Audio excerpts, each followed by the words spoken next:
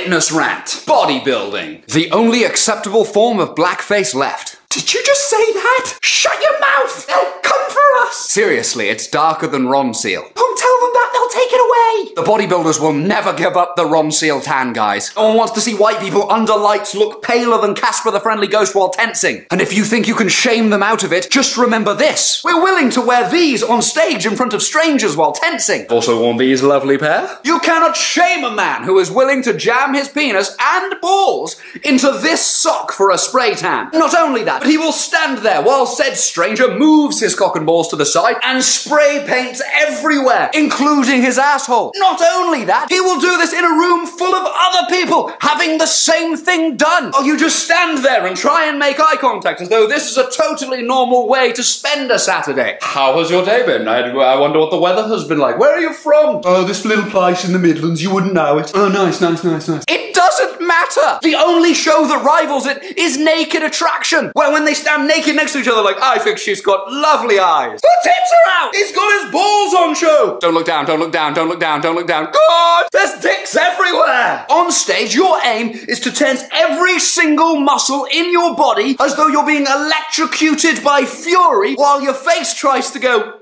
Remember, the rest of you is going, ah!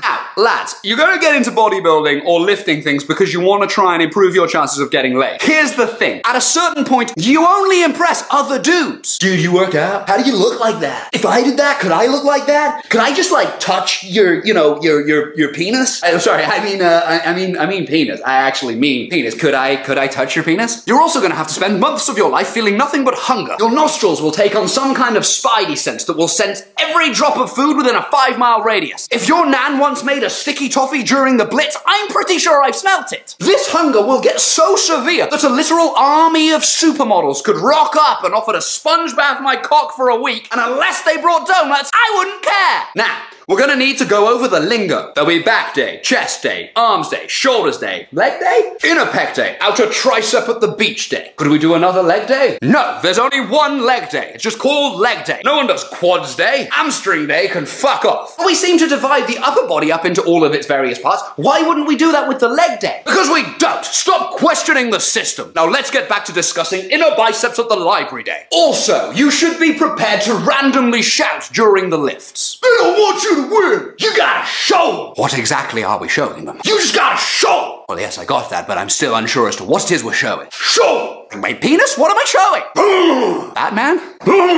Was Batman a bodybuilder? Side note, I once walked past a guy squatting while singing Drop It Like It's Hot, and to this day, I hate him. Bodybuilding. You'll get to starve yourself for 6 months to look utterly disgusting, cover yourself in Ron Seal and tense in front of mainly male strangers. Bodybuilding. Rant out.